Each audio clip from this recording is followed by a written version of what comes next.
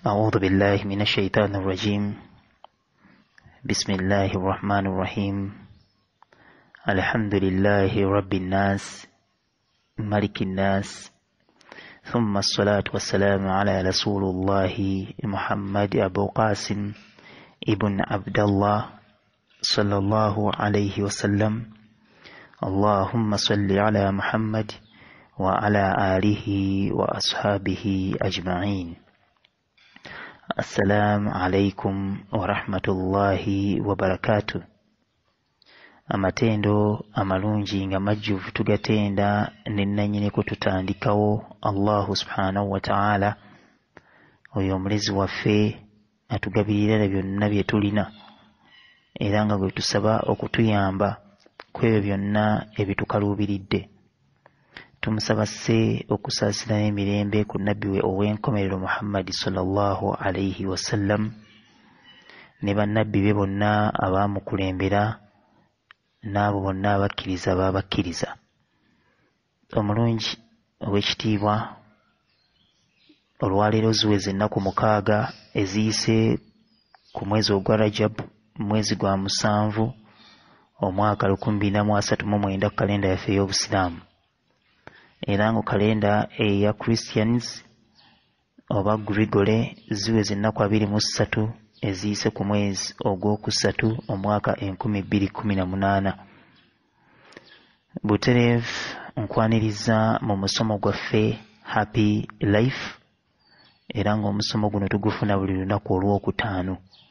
Gwe wenna yeetaaza emisomo gyaffe gino ojjukizibwa ku YouTube channel yaffe eri mu mannya gazibuka amaaso lectures. Biidhini tabaraka wa taala ojja kubeera nga ofuna emisomo gino gyonna kegubeere gwa mwaka guwedde biidhini tabaraka wa taala. Ate era omulungi ow'ekitiibwa, omusomo gwaffe guno tugawulamu ebitundu bibeera 3 nga bulijjo mubeeramu love tip, ne tugoberezaako developmental issues, ne tusembyayo ne quote of the week. Omulundi guno nga bwe twasembayo mu wiiki ewedde ne tusaba oyo yenna alina bizinensi ye nga wandyagadde abantu bagimanye, ewiiki eyo tetwasobola kubeera nga tubawa ennamba yaffe ey'okuyitwako okusobola okuba nga obuweereza obubaka bwo obwa bizinensi yo okuba nti nabwo bugattibwa mu musomo gwaffe guno. Nabwekityo ate olwaleero tugenda kubeera nga tufuna ennamba eyo biidhini tabaraka wa taala. Wabula ekigendererwa mu katundu kano ke tugenda okubeera nga twongeramu, tugenda kukayita business of the week. Ke katundu ako ke tugenda okubeera nga twongera ku butundu buli obusatu okubadde love tip, developmental issues ne quote of the week. Kati oluvannyuma ate tugenda kubeera nga tutandikisa akatundu kano aka business of the week. Ng'ekigendererwa mu kino nti bangi gye bali balina businesses ez'enjawulo, naye nga mu butuufu bandyagadde okuzimanyisa abantu bangi, naye nga oba oli awo tebalina na ssente zibatwala ku radio kubeera nga balanga, nga weewuunye nti ate puroguramu ya radio egenda kuyita omulundi gumu ebeere ng'ewedde, oba akalango ka radio agenda kasasula omulundi gumu mu mwezi kabeere nga kawedde. Singa omwezi guno guggwako kitegeeza akalango tekagenda kuddamu kuwulikika. Naye omusomo guno omuntu kasitamala okubeera ng'aguteeka ku device ye, ajja kubeera ng'aguddiŋŋana biidhini tabaraka wa taala, era abeere ng'awuliriza akalango ako keekamu. Ng'ekigendererwa mu kino tumanye nti abagoberera emisomo gyaffe gino egya Happy Life bali mu buli kitundu kya nsi. Abamu bali mu States of America, abamu bali mu UK, abalala bali mu Europe, abalala bali Uganda oba mu Africa, abamu bali mu Middle East n'ebitundu ebyenjawulo. Kino nno kitegeeza oyinza okwebuuza nti kati omuntu ave mu States of America ajja mpagire ku ka bizinensi kange ne Uganda, ye asobola bulungi nnyo okujja n'akuwagira atya? Ayinza okuba alina omuntu we e Uganda eyo n'amugamba munnange gendako ku dduuka bwe riti atunda ebintu bwe biti obeere nga ongulirayo ekintu bwe kiti, oba gendayooko naawe weegulireyo ekintu bwe kiti. Amakulu nga byonna abikubuulira oluvannyuma lw'okuba nga yawulidde omusomo gwaffe guno ogwa Happy Life. Kitegeeza nti n'omuntu ali mu States ayinza okuba tasobodde kuwuliriza radio naye n'awuliriza omusomo guno nga abaddeko ebbanga lyonna okuba nga alindiridde omusomo guno, olumala okugufuna n'aguwuliriza n'ategeera kiki ekigenda mu maaso biidhini tabaraka wataala. Nabwe kityo wiiki eyayita tetwasobola kubeera nti tubawa ennamba oluvannyuma lw'okuba nti twali tetunaba kubeera nga tukonfaminga linnya ki lye tugenda okuba nga tutuuma akatundu kano, naye olwaleero biidhini tabaraka wataala ke katundu ako ke tugenda kubeera nga twegatta nako mu musomo gwaffe guno okutandika ne wiiki ejja insha allahu taala. Gwe wenna eyandyagadde okubeera ng'otandika naffe mu kulanga, yitako oba yisa obubaka bwo obw'okulanga ku layini yaffe eri +44 74 59 75 8609 oba +4 7 4 5 9 5 8 6 0 eyo enamba yaffe ku misomo gyaffe gino gyonna nga bwe gitambula biidhini tabaraka wataala. N'oba olina ensonga endala gy'otwetaaza ojja kubeera oyita ku layini eyo butereevu, tujja kuba tukufuna. Osobola okukubako oba osobola okuweerezaako WhatsApp message oba WhatsApp call insha allahu taala. Tukwaniriza omulungi ow'ekitiibwa nga bulijjo musomo gwaffe guno. Ngenda okwongera okwebaza bannaffe mwenna abeewaddeyo ne mwongera okubeera nga mutwegattako ku mulimu gwaffe guno ogw'okusonda ebitanda oluvannyuma lw'okuba nti obugaali twabuggusa. Kati tusonda bitanda byakubeera nga tutwala mu malwaliro e Kayunga. Ebitanda twetaaga 3 eby'abakyala kwe bazaalira biwandiise delivery beds, era ng'ebitanda bino wenjogerera kati wiiki ewedde twali tulina emitwalo 65, kati wetwogerera tuwezezza emitwalo 75 biidhini tabaraka wataala. Abalungi ab'ebitiibwa mbeebaza era nsaba Allahu subhanahu wataala buli omu alina kyokutte n'owaayo, nsaba Allah abeere nga akusasulamu ekisinga okuba ekirungi, ate akusasule n'enniiya eyo gy'oweereddeyo nayo. Ekyo nno nga kye kisinga obukulu, era musaba Allahu subhanahu wataala akumalira ebyo byonna ebiri mu maaso go n'ebyo byonna by'omanyi ne by'otamanyi, nga ddala bye bizibu ebiri mu bulamu bwo era ebikyakukaluubiridde. Omulungi w'ekitiibwa, tukyali mu kaweefube wa kusonda bitanda bino, buli kitanda kigula akakadde kamu n'ekitundu. Obugaali twabumala era alhamdulillah tubina mu sitoowa yaffe.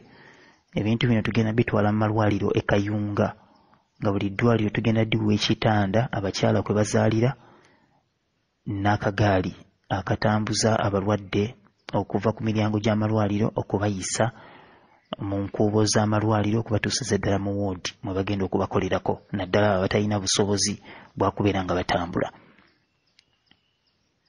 Era nyongera okubeebaza baganda bange abalungi ku nsonga ey'okulambula abalwadde buli Sande. Kaweefuba alhamdulillah mu mukoze, nsaba Allah abeere nga abongeramu ekisinga okuba ekirungi, ate era abasasulire ekyo kyennyini ekibadde mu nniiya yammwe.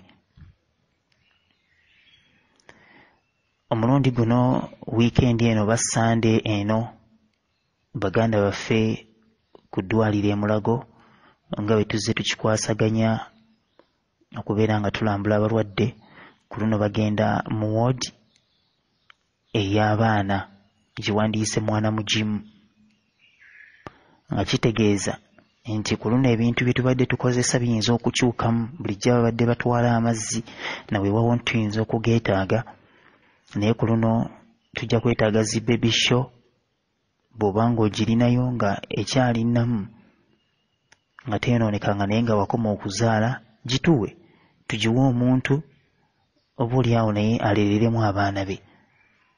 abayina ebyokuzanyisa bibbe, abaana bo bakuze wabibagulira naye toyina ssuubi lya kuddamu kuzaala, bituwe. Osobola n'okuba ku nnamba y'essimu gye ngenda okuwa, bo ne bajja ne babikima awo wennyini w'obayise biidhini tabaraka wa taala. Abayina pampa, ng'osobola okugulayo pampa oba ogulayo saketi ya pampa n'ogiwa abantu bano beetaavu mu byo biidhinillahi.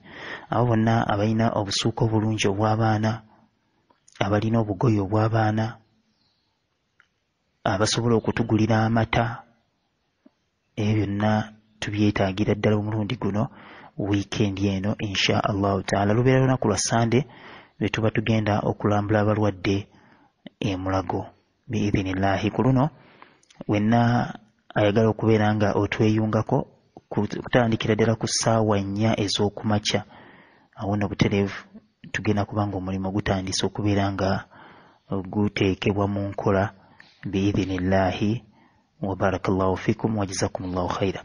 Ebyo byonna nsaba okube ku nnamba y'essimu eno. Oyagala okufuna ekisingawo oba okumanya ekisingawo, kuba ku nnamba y'essimu eno 075M 87 19 0751 87 1938. Bw'obanga olina contribution yonna gy'oyagala okuteeka ku balwadde oba contribution gy'oyagala okuteekako kitanda nga sadakatul jaaliya, muganda wange oba mwannyinaze omulungi ate nkwaniriza biidhini tabaraka wa taala ku nsonga eyo. Butereevu olunaku olwaleero ate awo we tugenda okubeera nga tusimbuka tuyingire mu musomo gwaffe nga bwe tugenda okubeera nga tutambula. Emiramwa gimaze okubeera nga gifunika gye tugenda okuba nga tutambulirako olwaleero biidhini tabaraka wa taala. Kale kansoke nkomewo ate tubeere nga tutandikira awo wennyini biidhini tabaraka wa taala.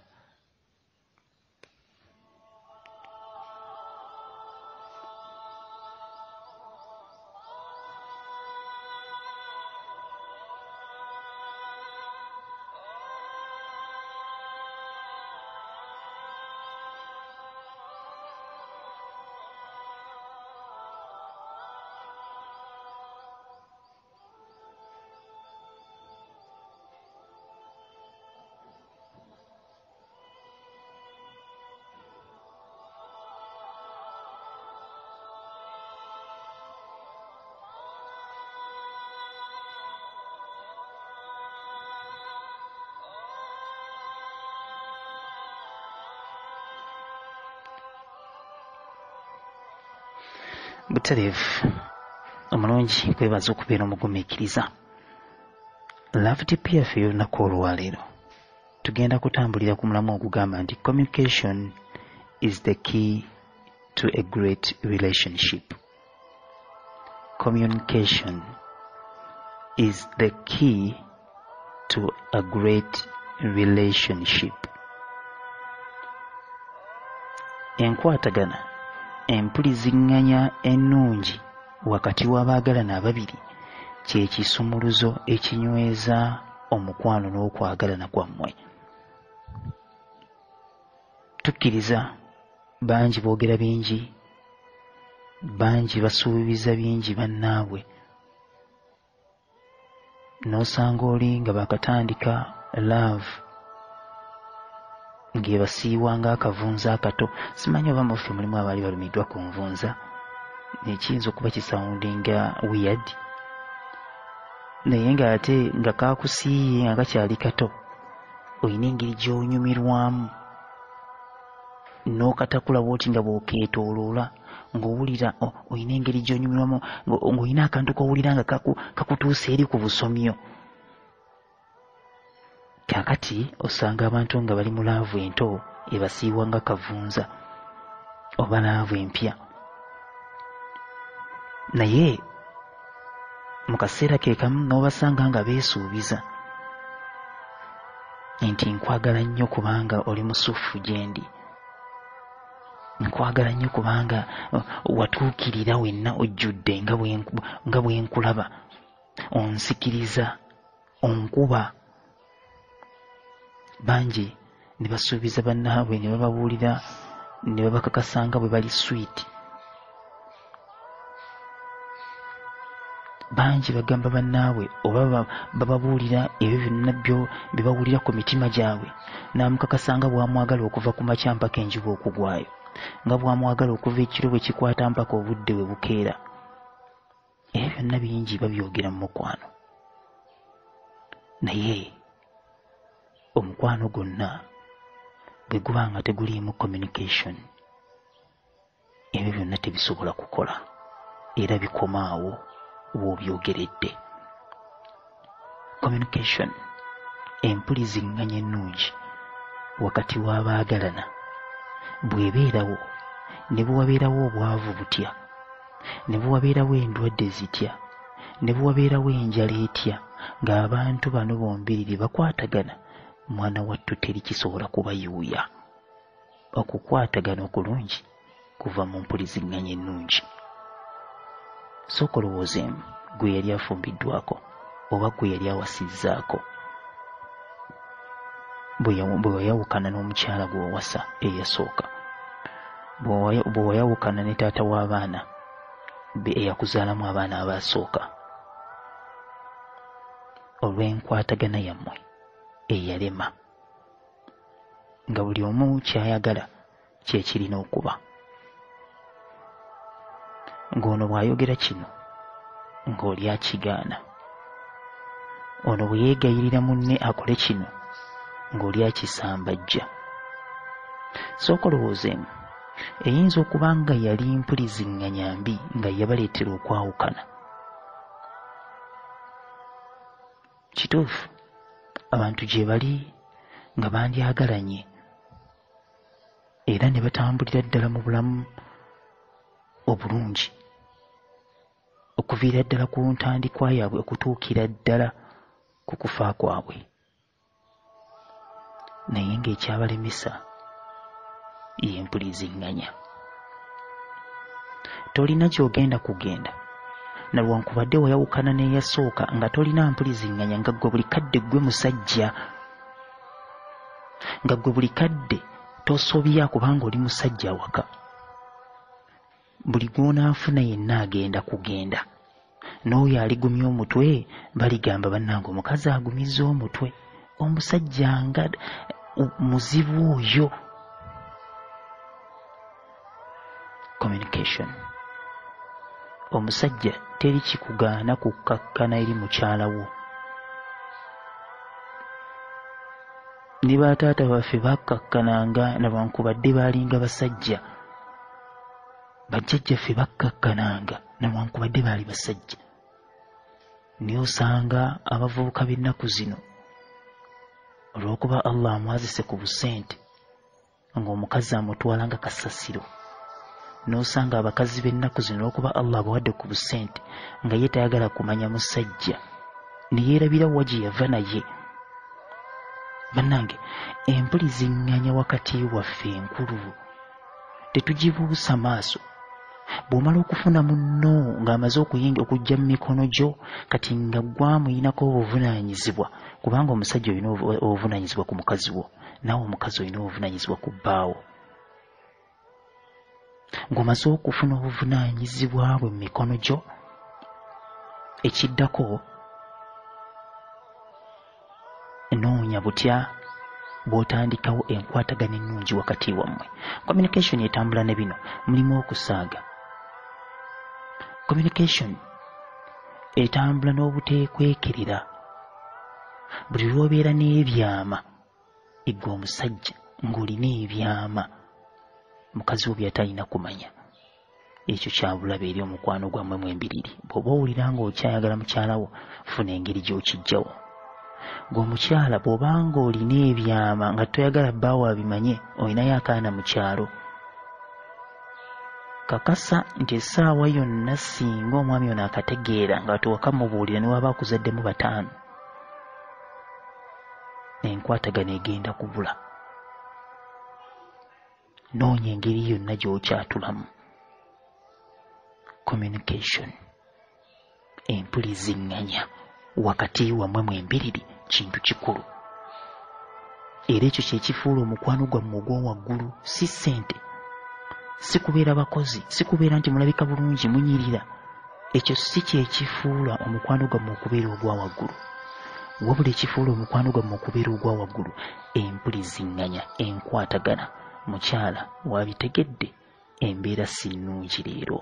Omukyala n'akwata ku zize z'alinawo n'amaliriza ekyetaago kye mulina mu nju. Omwami ne bakusasula omwezi ku mulimu n'ojja ne ssente newankubadde olina k'osigazizzaako ng'omusajja oba k'oterese, n'ozireeta n'oteeka ewaka n'ogamba mukyala ziizino katukwatagane ku zino ze tuba tukozesaako kwe naatoolanga transport naawe kw'onaatoolanga mw'onaagula emmere ewaka n'oziteekawo ku mmeeza. Olw'okuba nti olina k'osigazizza k'oterese eri mu bbanka, ako nno nga ke kagenda okubayamba singa wabeerawo ekigudde nga emergency nga kano tekaliiwo. Naye omusajja waakafuna akakukulira, omukyala waakafuna nga bamusasudde akukulira kakukulire. Temwesigaŋŋana. Kati ogenda kubeerawo otya era ogenda kwegamba abasinga obungi kati mu biseera by'ennaku zino obwesigwa babulina mu buliri ne ku mmere gye balya. Omwami bw'atuuka ewaka ne bamujjulira emmere eyo yeesiga mukyala we nti emmere tasobola muteeramu butwa, n'alya n'ayingira obuliri n'amulinda. Ebyo ne bwe kituuka ku kya ssente, bwe kituuka ku bino nti oba omwami alinayo kyalinayo ng'ekyama ng'asirika. Abakyala abo bali mu maka gaffe naye babeerayo eyo n'ebizimbe byabwe n'agaana okukyogera, ng'ebyo bamuwa akasente n'amegulako mpolampola. Ayinayo ebizimbe bye byezimba eyo naye nga tasobola kukyogera kubanga amanyi nti nange ono gwendirayo mulabe wange. Olaba naye ankweka ebibye, kati nze naamubuulira nti ebyange. Wallahi temusobola kuwangala mu mukwano mwaka ku mwaka ne mutuuka mu myaka 10-20 nga temwesigaŋŋana, okuggyako nga waliwo oba nga waliwo obutabangufu wakati wammwe mwembiriri. Bannange, communication kikulu. Bw'omala okufuna munno ng'afuuse wuwo mu mateeka, nnoonya butya bw'okomyawo enkwatagana wakati wammwe. Omukyalo olwaleero naawe omwami muyinza okuba nga muli bafumbo naye nga temukyalina nkwatagana. Omukyala akuba omwami omugongo n'omwami naye yabivaako, alina gye yeetaasiza. Kati nkakasa nti nalwankubadde munno ye yatandika kino, olwaleero gwe fuuka musiru, omwegayirire akusonyiwe, muddemu nga bwe mwatandika. Mubeerewo ne communication ennungi wakati wammwe kubanga ekyo kyekikulu. Bino byonna byansi, tekigasa kubeera ku nsi ng'obonaabona ng'olina ne munno eyandibadde akubudaabuda nga naye ate omulaba nga poliisi.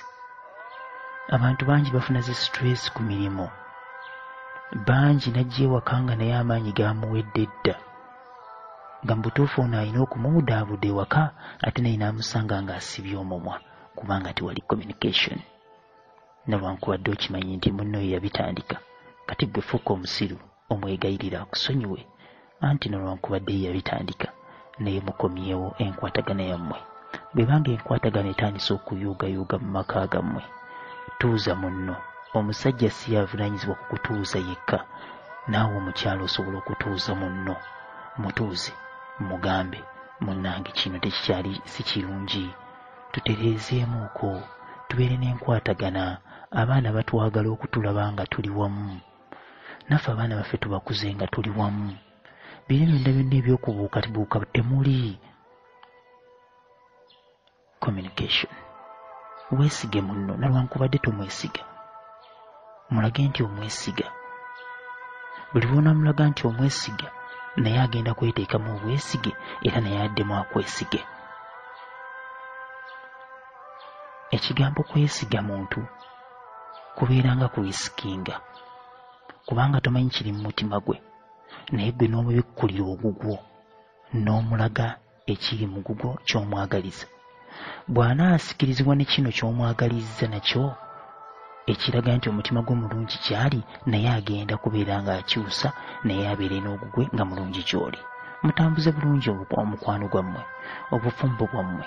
Abasajja bye mwogera ne mugamba nti abakazi bangi tujja kuwasa, tosobola kufuna alinga oyo, ne gw'onaafuna omulala ayinza okubeera omubi ennyo okusinga oyo.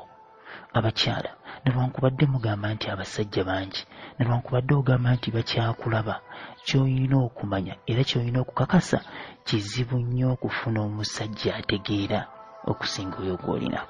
Oyinza okumulaba olwaleero nga tategeera naye ng'ategeera, kubanga yakumanya dda era mu kutegeera kwe yakusikiriza n'omwagala. Ekyo nno nga kyekikakasa okutegeera kwe gy'oli. Naye olwaleero bw'ogamba nti tategeera, kitegeeza gwe aba tategeera, okwagala oyo ataategeera oba atategeera. Naye nga ye mu butuufu ategeera bulungi nnyo, kubanga olaba yayogera ebigambo byonna naawe n'omatira n'okkiriza, kitegeeza nti ategeera. Naye gwe yamwagala, gwe okwagala oyo atategeera, kitegeeza ye gwe aba tategeera. Kati ekyo kijjeewo, manya nti omusajja we ategeera. Ekikulu kya byonna ayinamu katono akabulamu, kubanga ffenna abantu tuli basobya. Akakatono akabulamu k'obuzza mpola mpola, azaala ekibi akiwongerera. Omulungi w'ekitiibwa, eyo nno ye love tip yaffe ey'olunaku olwaleero. Ate katukomewo ne development issues zaffe biidhini tabaraka wa taala.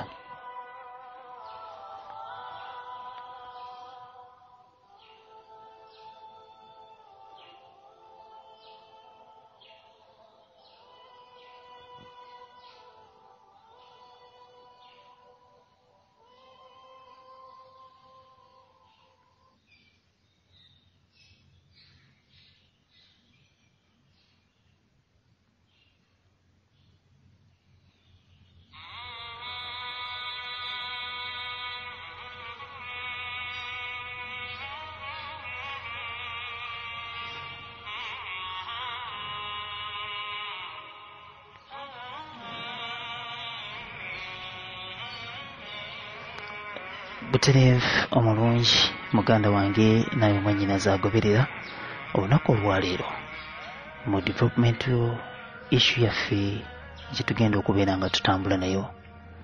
Tugenda kutambulira ku mulamu okugamba nti say no to dates.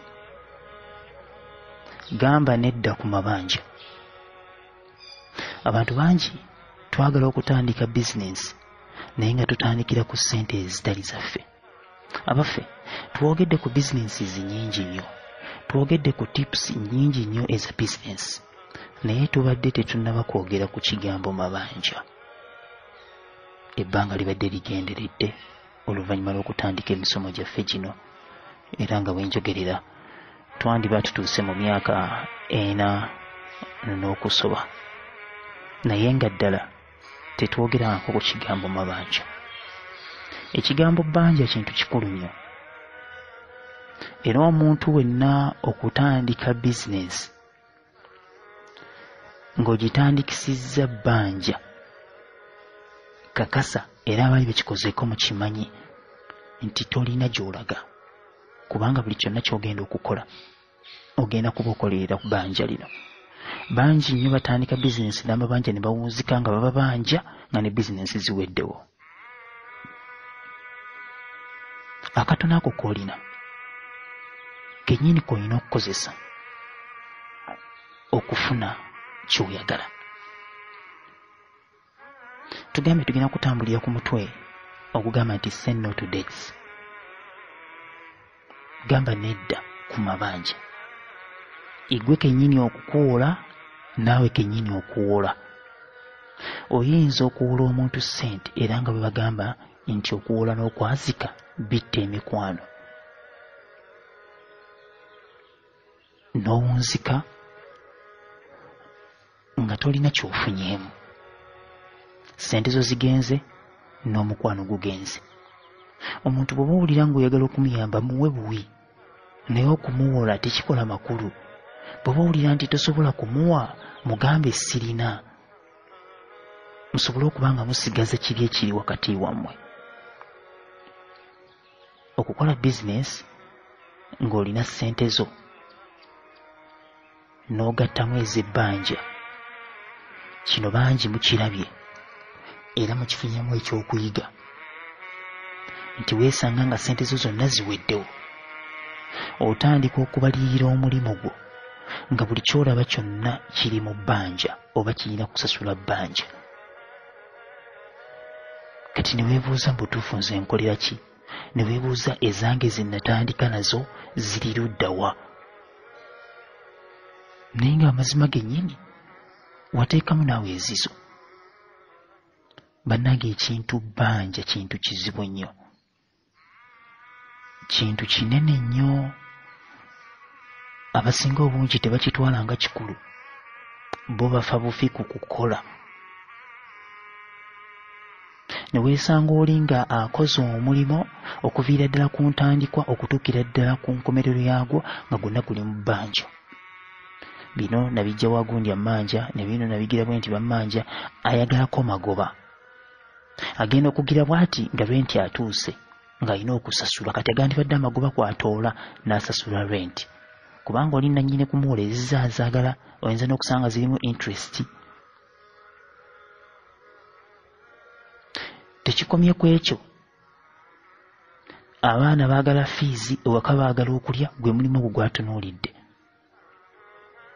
Ogenda okuwunzika obulungi nga tolina yadde. Abaffe tusooke tuddeyo katono nnyo emabega, nga tonnalya bbanja eryo wali tolya mmere, nga tonnalya bbanja eryo abaana baali tebasoma. Kati oluvannyuma lw'okulirya oyina pressure ey'abaana, oyina pressure ey'enannyini ku kkubanja, ng'ate n'omulimu tokyalabamu ssente z'oyakubanja. Bannange tukkirize, era bw'obanga otandika omulimu gwo kino kikootinga okuva wano, weewale kye bayita ebbanja, weewale kye bayita looni, weewale kye bayita okukubanja, ng'ezo zennyini z'otandikisizza bizinensi ze bakubanja. Kubanga ekisooka oli tomanyi ngeri ki yazikuwaddemu ssente zo, ziyinza n'okuba tezirimu baraka. Ogenda okuwunzika nga tolina ky'ofunyeemu. Abalungi ab'ebitiibwa, baganda bange mwenna ne bannyinaze, twagala okutandika bizinensi, naye tukimanye nti bizinensi yonna eringa muntu oba eringa kintu ekimera, kirina stages ze kiyitamu okutuuka waggulu. Tobuuka kutuuka waggulu nga wansi toyiseeyo. Totandikisa ssente nnyingi nga tozirina kuzijja mu nsawo ya mulala, kubanga zigenda kukufaako. Emikisa gya ssente zino okufaako z'otandikisa ennyingi giri 99.9 ku 100, ng'oyinako kamu bwe kati. Kati omulungi ow'ekitiibwa, kozesa akakatono k'olina, kubanga buli wonaabeera nako ojja kufaayo nnyo era okafeeko kabeere nga kazaala endala, ezo endala zikanaazaala zikuyamba okubeera ng'ozzaamu, okusinga okwewola. Mu kwewola tetulinamu kalungi ke tugenda kufunamu. Nkakasa buli kimu kisoboka biidhinillah. Abatandikisa obutono olwaleero weebali, abatandikisa ennyingi nabo weebali naye bakaaba era bamanyi ebintu gye bibatwala. Kati bizinensi ne bw'olabanga etandise okukulaakula, manya gireke ekkule ku peesi yaayo, toyongeramu ssente za bbanja. Mukwano gwe ayinza okukuwola nagamba nkuwadde gira ng'okozesa, ayinza okuzikuwa olwaleero najja enkya nga azaagala nga tozirina, ng'ate ne mu bizinensi muwazisa tennaba kuzikuwa. Tujjukire bannanga amabanja si kirungi, kyova olaba nga tukubirizibwa nnyo ne mu Busiraamu okubeera nga tusasula amabanja gaffe, ate era n'okunootinga abo bonna abatubanja ebbanga litumala nga tukyali balamu mu biraamu byaffe. Era okuzza obujja kw'ekiraamu kiba kitegeeza amabanja nti kati nsasudde oba bammanja. Kulwaki? Ekyo kyekiraga obuzito bw'ebbanja, ekyo kyekiraga ebbanja obuzito bwalyo. Nawe ekiti abalungi ab'ebitiibwa, twegendereze nnyo amabanja mu bizinensi zaffe, twewale amabanja kekabeera akatono kasobola okukola. Bannange akatono kasobola okukola lwakuba gamba bugambi nti tolina bwongo bukozesa katono ako, naye woofunidde akatono ako kitegeeza nti osobola okutuula wansi n'ofumitiriza akatono ako kikasobola okukolera okutuusa ku kinene ky'oyagala. Weewale ebbanja, kubanga ebbanja temuli makulu, ebbanja teririimu mikisa, kkiriza oba gaana. Omulungi ow'ekitiibwa, awo nno wetugenda okufundikirira ate developmental issue yaffe ey'olunaku olwaleero biidhini tabaraka wa taala. nate katugende mu court of the week ey'olunaku olwaleero, tulabe nga bwegenda okubeera biidhini tabaraka wa taala. Ebigambo bino byagibwa ku sahaba ow'omubaka Muhammad sallallahu alayhi wasallam gwe baali bayita Ali radiyallahu anhu. Ebigambo bino biteereddwa mu lulimi lufuutifuuti. Yagamba nti the sin which makes you sad and repentant is more liked by Allah than the good deed which turns you arrogant. The sin which makes you sad and repentant is more liked by Allah than the good deed which turns you arrogant. Inti ekyonoono oba ezzambi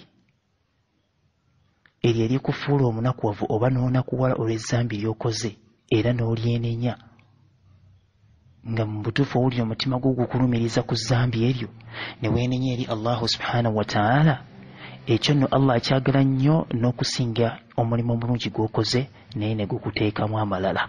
Subhanaka Allahumma wa bihamdika ashhadu an la ilaha illa anta astaghfiruka wa atubu ilaik. Assalamu alaikum wa rahmatullahi wa barakatuh.